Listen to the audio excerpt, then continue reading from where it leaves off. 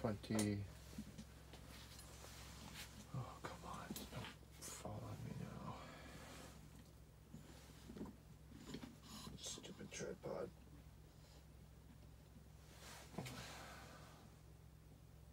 Sorry, I'm trying to be a little bit more professional. Does it ever seem to work out though?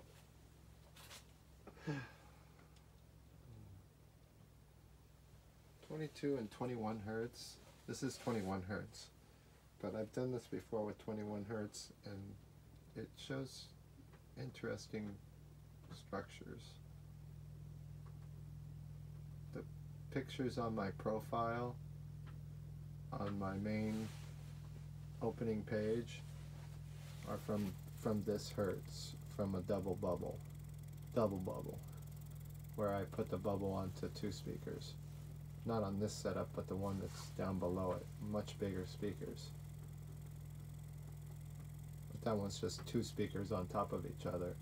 But they're really nice, waterproof, strong speakers. These are kind of smaller, weaker speakers, but still show cool stuff.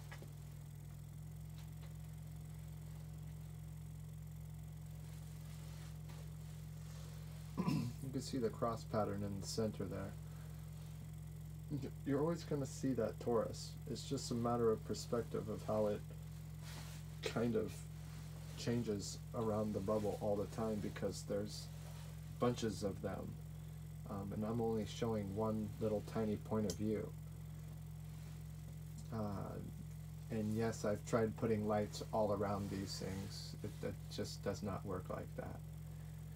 The more lights you use, I've put these things inside of tubes that are like 12 or 14-inch tubes, cardboard tubes, over the speaker with LEDs all throughout the whole entire tube. And it shows cool stuff, but it just doesn't work that way.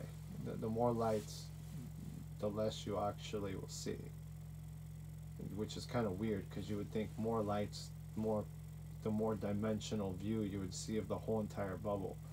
But the problem is what you're seeing is this one section here, but that same exact section is right next to it, right next to it, right next to it, all the way around and down there and up there. So it's kind of the same thing repeating itself.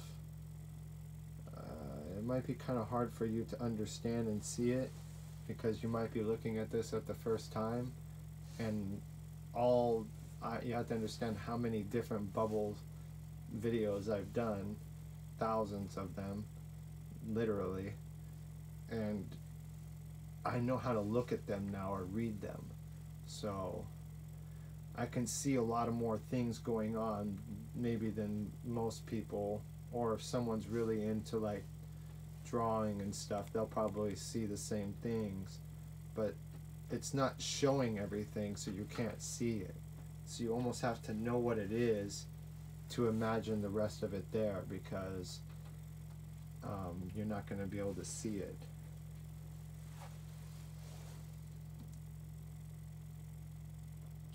See how when I turn that one light on, it adds to the bottom section down here. And see the torus right there? It's a little tiny one. Now you see this one looks like, you can't see it, but there's an X pattern here. It's going inwards and outwards, and the vortex is shooting up. The vortex is mostly 4 circles opposing each other as forceful things. It's always like the X pattern.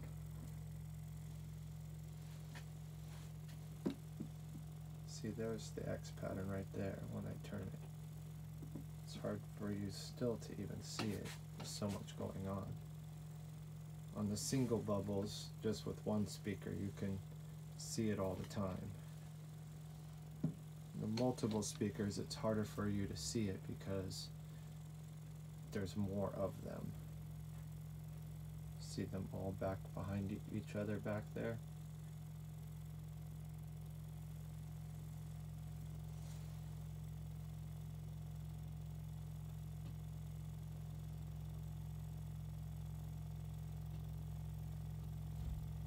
closer I get, it's not going to help either, because then you're just kind of zooming into the lines. In order for you to see patterns, you got to back off, and the light's got to be backed off.